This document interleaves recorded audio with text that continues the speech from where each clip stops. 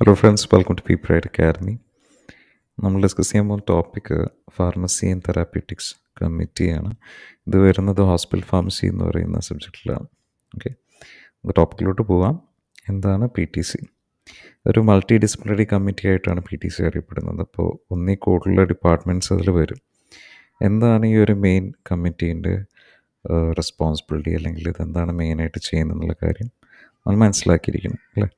മെയിനായിട്ട് ചെയ്യുന്നത് review and evaluation of medicines and therapies within the health care organisation. അപ്പോൾ അതായത് ഹോസ്പിറ്റലിനകത്ത് തന്നെ യൂസ് ചെയ്യുന്ന മെഡിസിൻസിൻ്റെയും അതിനെക്കുറിച്ചുള്ള തറവായിട്ടുള്ള റിവ്യൂ ആൻഡ് ഇവാലുവേഷനാണ് നമ്മുടെ PTC ചെയ്യുന്നത്.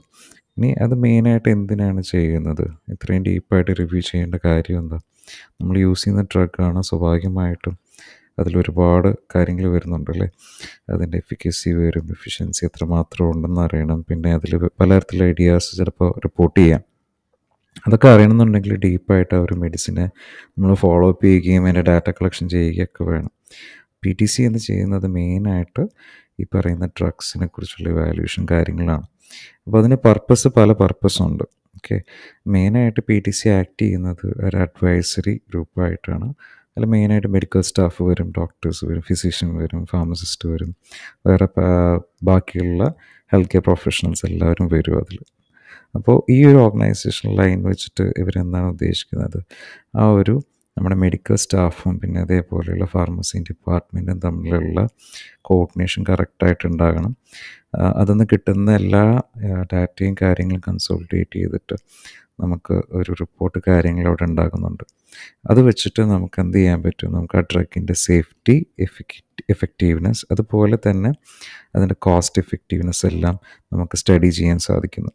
മെയിനായിട്ട് ആരൊക്കെയാണ് PTCയിൽ വരിക? ഫിസീഷ്യൻസ് ഉണ്ടാവും, ഫാർമസിസ്റ്റ് ഉണ്ടാവും, പിന്നെ ബാക്കിയുള്ള ഹെൽത്ത് കെയർ പ്രൊഫഷണൽസ് ഉണ്ടാവും അല്ലേ.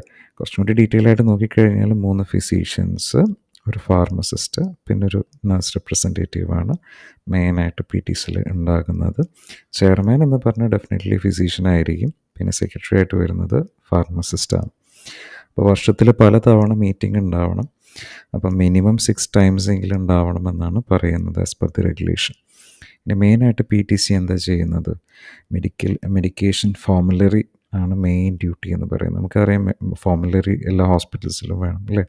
മെഡിക്കേഷൻ ഫോമുലറിനെ കുറിച്ചുള്ള കംപ്ലീറ്റ് ഡീറ്റെയിൽസ്, അതിൻ്റെ മാനേജ്മെൻറ്റ്, അതിൻ്റെ അപ്ഡേഷൻ എന്നുള്ള കാര്യങ്ങളെല്ലാം PTCൻ്റെ ചുമതലയാണ്.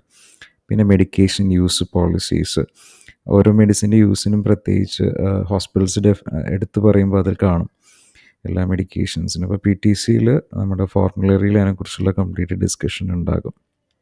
തെറാപ്യൂട്ടിക് ഗൈഡ് ലൈൻസ്, അതിനെ യൂസ് ചെയ്യുന്ന രീതികൾ, കാര്യങ്ങളെക്കുറിച്ച് PTC വഴി കാര്യങ്ങൾ ഡിസ്കഷൻ നടക്കുകയും അതിനെക്കുറിച്ച് കറക്റ്റായിട്ടുള്ള ഗൈഡ് ലൈൻസ് ഉണ്ടാകുകയും ചെയ്യുന്നു. ഓക്കെ, മെയിനായിട്ട് പർപ്പസ് എന്താ? 2 പർപ്പസാണുള്ളത്. ഒന്ന് അഡ്വൈസറിയും, 2 എഡ്യൂക്കേഷൻ. ഇപ്പോൾ എന്താണ് അഡ്വൈസറി? പേരിൽ പറയുന്ന പോലെ തന്നെ ഈ പറയുന്ന PTCയിൽ അഡോപ്റ്റ് ചെയ്യുന്ന പോളിസീസ് കാര്യങ്ങളെല്ലാം ഓരോ ഡിപ്പാർട്ട്മെൻറ്റിൻ്റെയും അല്ലെങ്കിൽ ഈ പറയുന്ന ഡോക്ടേഴ്സിൻ്റെയും കാര്യങ്ങൾക്കും, അല്ലെങ്കിൽ യൂസ് ചെയ്യുന്ന ഡ്രഗിൻ്റെ അതിൻ്റെ കറക്റ്റായിട്ടുള്ള ഉപയോഗം നടക്കണമെന്ന് വിലയിരുത്താൻ വേണ്ടിയിട്ട് കൂടിയാണ്. അപ്പോൾ അഡ്വൈസറി എന്ന് പറയുമ്പോൾ അത് ആ രീതിയിൽ അഡ്വൈസ് കൊടുക്കുകയും അത് കറക്റ്റായിട്ട് നടക്കുന്നുണ്ടോ എന്നുള്ള കാര്യങ്ങൾ ഫോളോ അപ്പ് ചെയ്യുകയും PTC ചെയ്യുന്നു. Next education.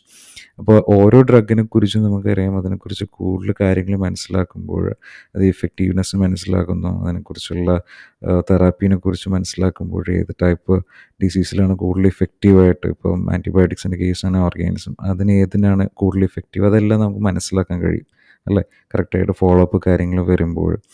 അപ്പം ഈ ഒരു അപ്ഡേഷൻസ് കൂടാതെ കറൻറ്റ് നോളേജ്, പുതിയതായിട്ട് വരുന്ന അപ്ഡേഷൻസ്, അതെല്ലാം PTC വഴി നമുക്ക് അവിടെയുള്ള ഡിപ്പാർട്ട്മെൻറ്റ്സിലെല്ലാവർക്കും അത് മനസ്സിലാക്കി കൊടുക്കാൻ സാധിക്കുന്നു. ഓക്കെ, അപ്പോൾ 2 ഫംഗ്ഷനാണുള്ളത്. ഒന്ന് advisory as well as education.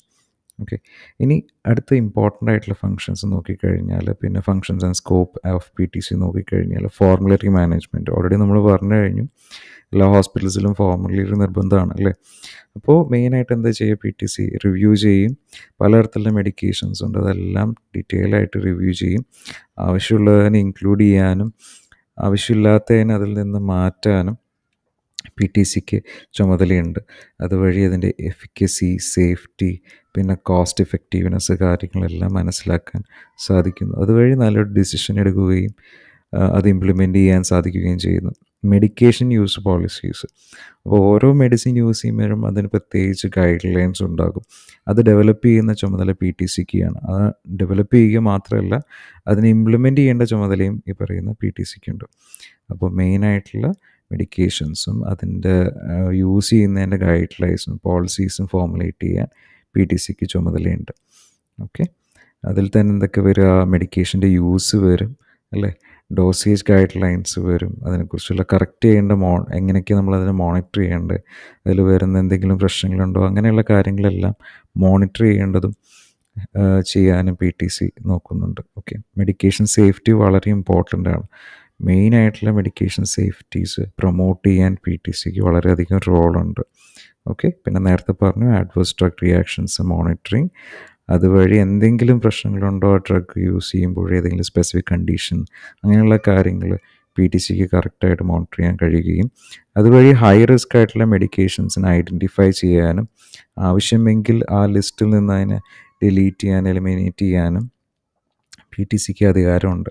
Next therapeutic interchange. എന്താണ് തെറാപ്യൂട്ടിക് ഇൻ്റർചേഞ്ച് എന്ന് വെച്ചാൽ, നമുക്കറിയാം മെഡിസിൻസിൽ തന്നെ ചിലതിന് സിമിലർ തെറാപ്യൂട്ടിക് പ്രോപ്പർട്ടീസ് ഉള്ളതുണ്ടാകും അല്ലേ. അപ്പോൾ അതിൽ തന്നെ ഏതിനാണ് ബെറ്റർ തെറാപ്യൂട്ടിക് ഇഫക്റ്റ് ഉള്ളത് അതിനെ സെലക്ട് ചെയ്യുകയും മറ്റേതിനെ മാറ്റി നിർത്താനും നമുക്ക് സാധിക്കും. അതിനെയാണ് തെറാപ്യൂട്ടിക് ചേഞ്ച് എന്ന് വിളിക്കുന്നത്. അപ്പോൾ ഈ പറയുന്ന സിമിലർ തെറാപ്യൂട്ടിക് പ്രോപ്പർട്ടിയുള്ള ആൾക്കാരിൽ തന്നെ ഒപ്റ്റിമം തെറാപ്പി തരുന്ന ആരാണോ, നല്ല തെറാപ്പി തരുന്ന ആരാണോ, അതുകൂടാതെ പേഷ്യൻസിന് ഏതാണോ പ്രയോജനം ചെയ്യുന്നത്, കോസ്റ്റ് വൈസും നല്ലത് ഏതാണോ, അതെല്ലാം നോക്കിയിട്ടാണ് തെറാപ്യൂട്ടിക് ഇൻ്റർചേഞ്ച് ഡിസൈഡ് ചെയ്യുന്നത്. ഡ്രഗ് യൂട്ടിലൈസേഷൻ റിവ്യൂ, അതായത് ഏത് ഡ്രഗാണ് ഒരു പർട്ടിക്കുലർ കണ്ടീഷനിൽ അപ്രോപ്രിയേറ്റ് അല്ലെങ്കിൽ നല്ലത് എന്നുള്ളത് റിവ്യൂ ചെയ്യുകയും എന്തെങ്കിലും തരത്തിലുള്ള ഡ്രഗ് ഇൻറ്ററാക്ഷൻസ് ഉണ്ടോ അത് മനസ്സിലാക്കാൻ ശ്രമിക്കുകയൊക്കെ ചെയ്യും. അതുവഴി നമുക്ക് ഇമ്പ്രൂവ് ചെയ്യാൻ സാധിക്കും.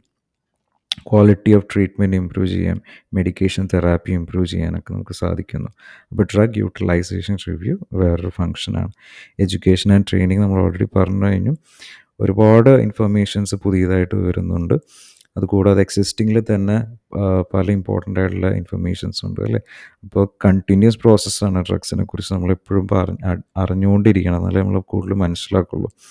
അപ്പോൾ അങ്ങനെയുള്ള ട്രെയിനിങ് ഇനീഷ്യേറ്റീവ്സ് എല്ലാം PTCൻ്റെ ചുമതലയാണ്. അപ്പോൾ അതിലുള്ള എല്ലാ health care പ്രൊവൈഡേഴ്സിനും timely മാനറിൽ education and training PTC ചുമതലയോട് കൂട്ടിയിട്ട് നടത്തുന്നുണ്ട്. ഓക്കെ, അപ്പോൾ അതുവഴി തെറാപ്പി ഫൈനൽ ഔട്ട്കം എന്താ വെച്ചാൽ പേഷ്യൻ്റെ കെയർ കുറച്ചും കൂടി ബെറ്റർ ആയിട്ട് നമുക്ക് ചെയ്യാൻ സാധിക്കും അല്ലേ. ഫാർമസിയും ഇപ്പോൾ തെറാപ്യൂട്ടിക് കമ്മിറ്റിയും വളരെ ക്ലോസ് ലിങ്ക്ഡ് ആണ്.